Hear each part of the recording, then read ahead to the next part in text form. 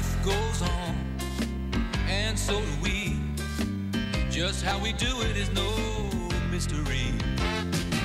Sometimes the answer can be hard to find. That's something I will never be. I'm always here for anything that you need.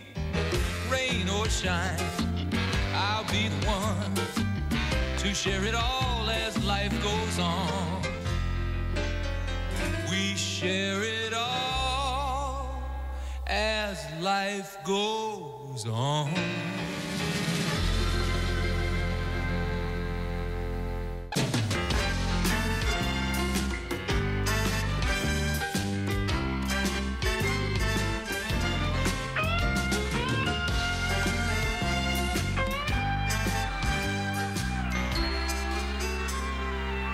Boy, these foreign films are really complicated. It's pretty straightforward, Barbara. The undersea atomic explosion awoke the creature, and now he's attacking Tokyo. Oh, I cannot believe I let your Aunt Rosalie talk me into this. Daddy, it's just a blind date. And Aunt Rosalie says she's just your type. And that she reminds her a lot of Mom. Yeah, with all due respect to your Aunt Rosalie, her judgment leaves something to be desired. Daddy, you just say that because she lives in that tiny apartment with a few cats. 20 cats, Carol. That's 80 paws. Daddy, don't go into this with a bad attitude. I mean, look at Carol and I. We've had plenty of blind dates. You've had a few good ones, haven't you?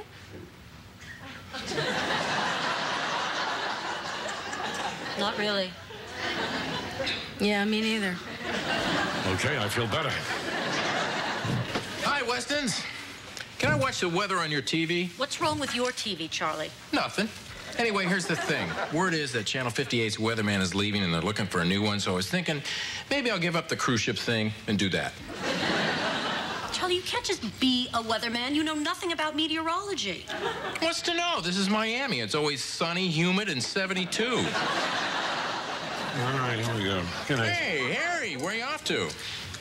Blind date. Blind date, huh? Good move. Blind dates are great. Really? Oh, yeah. A gal willing to go out with someone sight unseen. We're talking desperate. We're talking naked by midnight. Charlie, I've been meaning to ask you for a very long time. Don't you have neighbors on the other side of your house? Chain locks. Make a note, chain locks. Night. Night, Daddy. Have a good day. Thank you, dear. Hey, I'm missing the weather. And this high-pressure area is due to a cold front moving in from Canada. This could be very bad news for the citrus crop.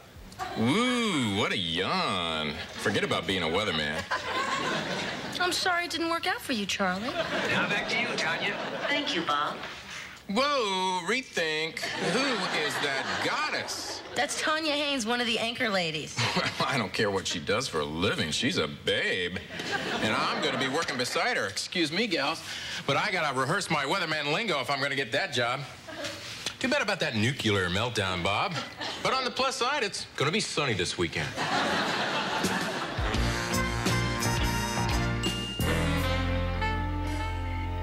I gotta tell you, that coffee cake is terrific. Oh, thanks. It's my own recipe. It's delicious. Oh, these are your children. Yes. Oh, nice-looking kids. Oh, not kids anymore. Suzanne's married and living in Boston, and Kevin and his family live in Dallas. Yeah, I have 3 girls. Oh, where are they? At home. Well, no, actually, my youngest, Emily, is going to college up north, but seeing as she's changed her major 5 times in 4 semesters, I have a feeling she's going to be joining us real soon, too. I really do like your house and what you've done with it. Oh, thanks. After the divorce, I thought about selling it, what with the kids gone and everything, but I just couldn't. I put so much of myself into it. More coffee? No, dear, thank you. I really should be going. Tell me, am I alone here, or did we just have a good blind date? You're not alone. I'd like to do it again. I'd like that, too. Great, okay. Wednesday. Fine. Well, nice. Oh, hold it. Oh, what? Am I drooling? I was... I was assured I had that under control. I got some lipstick on you. There. I'll call you. Great. Good night. Yes, indeed. Good night.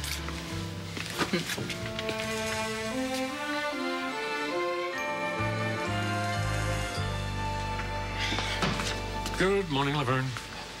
I see your blind date went well. Laverne, you really think you've got me pegged, don't you? You think you read me like a book. Maybe, but you ain't exactly a page turner. As it happens, I did have a very nice time. In fact, I'm going to be taking Claire out again Wednesday. So if you would please, reservations, Emilio's, 8 o'clock. I already did. Yeah, sure. That well, even you don't know me. Wrong. That dinner date is already in this here appointment book. Really? Let me see it. As I figured, it is not in that book, and you were bluffing. Wrong. I got $1 says I'm right. Can we drop this, doctor? Let's make it $3. Fine. Have it your way. I'll pay you later. I only have a 10. I anticipated that as well. Here's the 5 and 2 1. Now, don't be making that face any longer than it normally is. Tell me about this lady. Well, actually, Claire was great. And there was this one little thing happened. I had a little smudge of lipstick on my cheek. She wiped it off. I don't know, just a sweet, simple gesture. Kind of thing Libby used to do. Hi, Dr. Weston. Oh, Jeffrey. Hello, Nurse Todd. May I say you look lovely in white. And the culottes are a refreshing change from your usual pants outfit. Well, thank you, Jeffrey. I know I don't have an appointment, Dr. Weston, but can I talk to you? It's rather urgent. Sure. All right, my friend. What's on your mind? Well, I'd like a note excusing me from school for the next 4 years.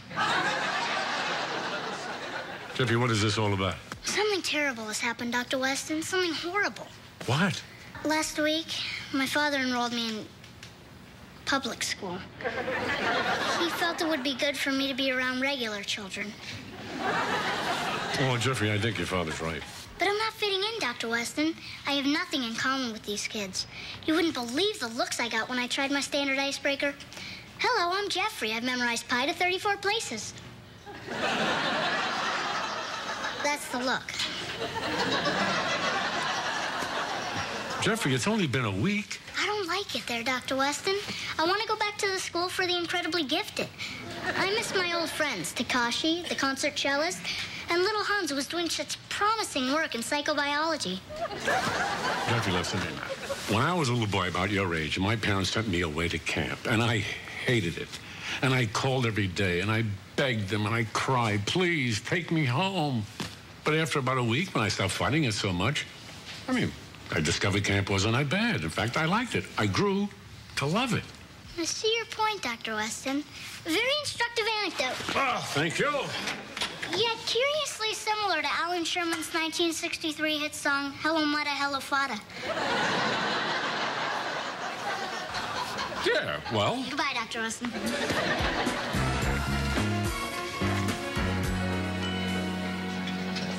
Everything looks great. Good evening. May I take your order? Yes, I'd like the chicken marsala, please. Very good. And you, sir? Oh, I can't decide between the lasagna and the halibut. Fish is better for you.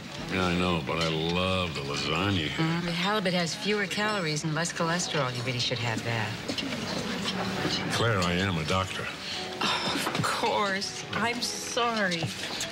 I love the halibut, but for all different reasons than she was saying. Oh, I really am sorry about that. It's force of habit. I spent 25 years watching my ex-husband's diet. Well, there's no need to apologize. I understand. Yeah? Oh, yeah. My wife, Libby, used to do the same thing. So, us. Oh. Here. What is this? Oh, just a little something I saw in a store today and thought of you. Claire, you shouldn't have. Harry, please, it's just a small gift. You've taken me out a couple of times and... open it. Oh. I thought it'd look good with that sport coat you wore the other night. Well, it's beautiful. Oh, here. Right. There. I never could figure out how to do that. That is such a pretty color on you. Well, thank you. That's very sweet of you. And I want you to know that every time I wear it, I will think of you this night and how very much I really wanted that lasagna.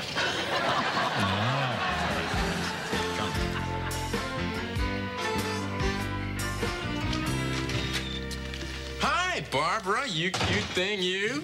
Carol. What do you want, Charlie? I wanted you to be the first to know you're looking at the new Channel 58 Weatherman. Charlie, you got the job. Well, practically, I just have to audition. But those other 70 guys don't stand a chance. The camera loves the Deetster. Charlie, I'm curious. You had some sort of interview, I take it? Yeah? And it never came up that you know absolutely nothing about the weather. Well, I think I nipped that in the bud.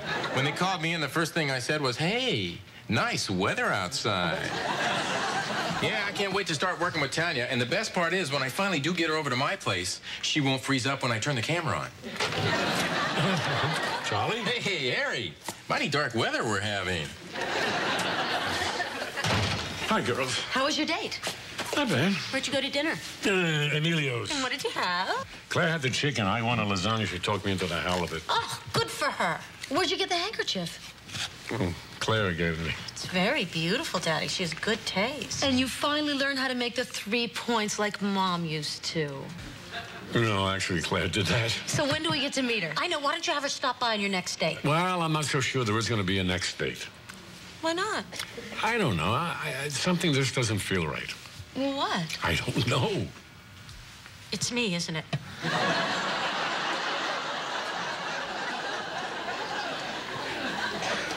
No, Carol. This has absolutely nothing to do with you. Oh. I bet I know what it is. You've never been out with someone who is so much like Mom, someone so compatible, and maybe it's a little scary. Yeah. I don't know. Maybe you're right. I guess that's it. I know that's I'm it. positive that's it. Okay, good. We'll agree. That's it. That's not it.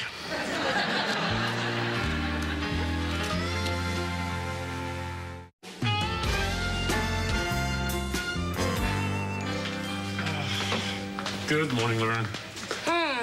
Sounds like you're having ambivalent feelings about Claire. Laverne, you stop that. You stop that right now. I'm instituting a new policy around here. From now on, I want to be the first person in this office who knows what I'm feeling.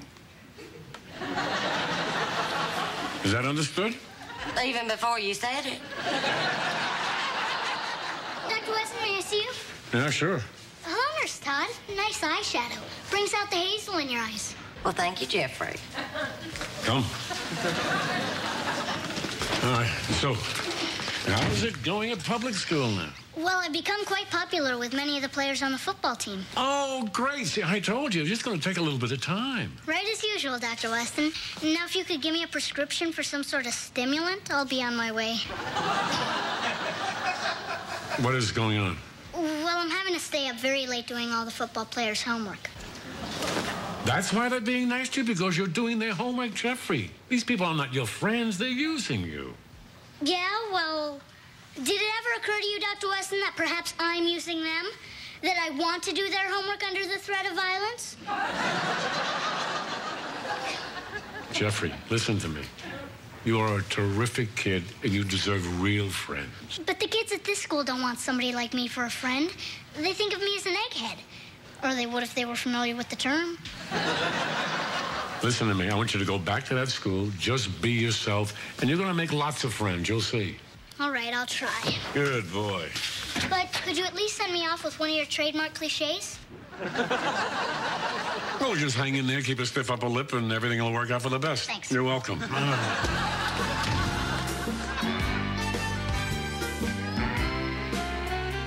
Yes, Aunt Rosalie, Claire's on her way here right now to meet the girls. What's that? Hello? Aunt Rosalie, you have to speak up. I can't hear you with all that meowing. Yes, no, yeah, Claire is a very nice lady.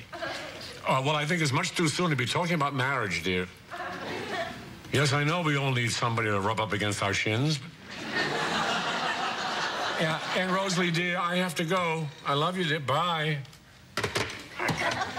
Okay. Oh, boy, nice job. You girls did okay. Daddy, do you think I'm a complete loser? Where did that come from? I was cleaning, and I noticed how the light sliced through the dust. And I thought, one day that's what I'll be, dust. And what'll I have to show for it? No husband? No children? I don't know about my job at the library. Oh, come on, Carol. Come on, baby, you're gonna be okay. What a nut.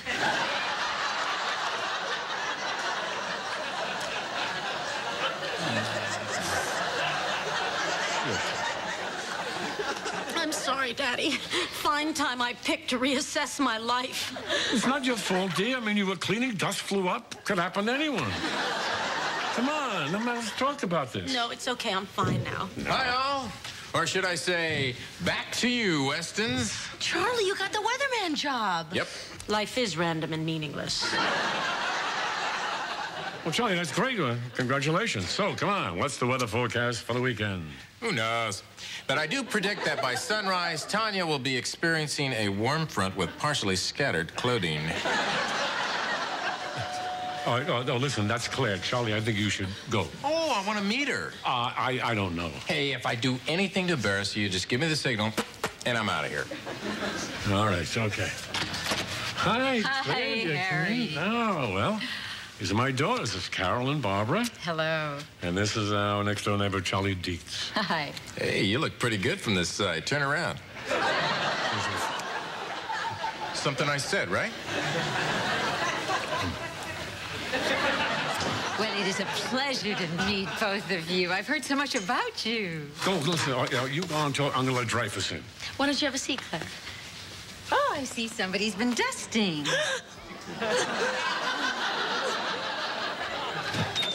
Dreyfus, look at it. How many times have I told you, stay out of Mrs. Patrick's garden? Look at this. 1, 2, 3, 6 times I've told you that.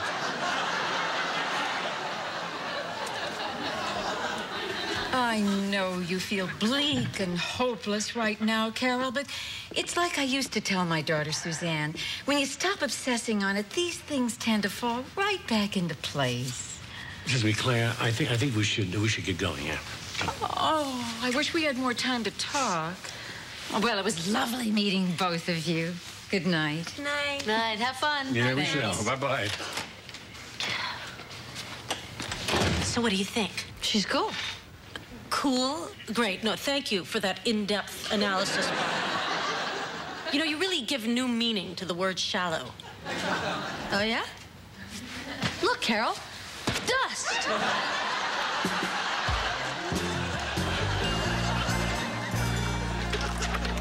Oh, Harry, your daughters are just wonderful. Yeah. And it felt so good being a mother again. Helping Carol with her problems. That must be hard for you, relating to girls with so little time and being as busy as you are. Claire, we have to talk. Well, sure, Harry. Claire, you are a terrific lady and you take good care of me. Oh, thank you, Harry. But I don't like being taken care of anymore.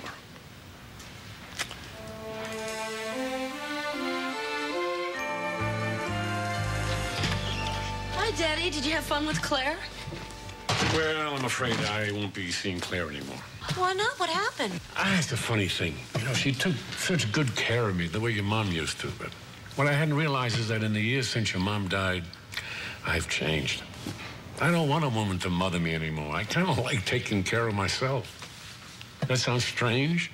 No, it doesn't sound strange. It sounds like you've grown. Maybe so. All I know is I like ordering whatever I want at a restaurant. I like picking out my own clothes. I like wearing my hanky with one point.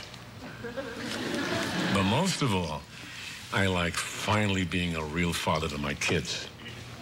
I mean, you know, when you were little, you had problems. You went to your mom because she was so good at it, and I was so wrapped up in my practice. But after your mom passed away, I had the feeling that I've been given a second chance to be dad. And that's become the most important, meaningful thing in my life. And maybe it's selfish, but I don't want to share that with anybody right now. Oh, Daddy. Oh. I love you, Daddy. Thank you, ladies.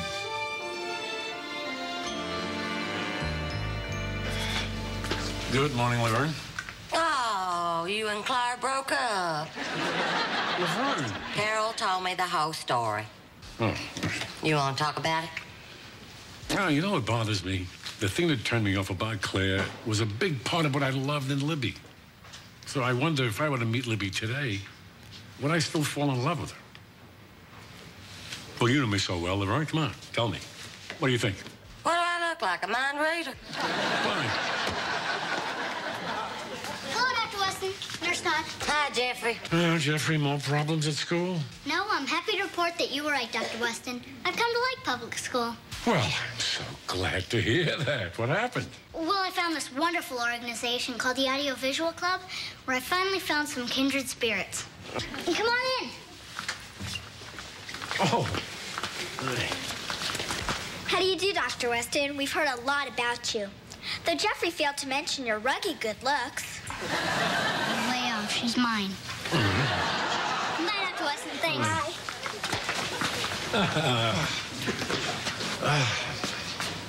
What is this for?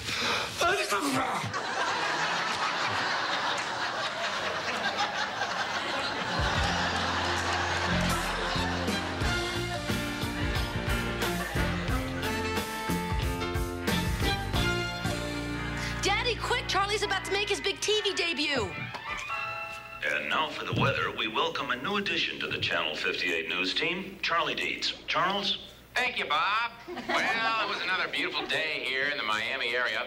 Sunny and humid with a high of 72 degrees. Not so lucky were the folks in the Pacific Northwest, where there was a freak hailstorm which produced hailstones the size of, well, Tanya's breasts.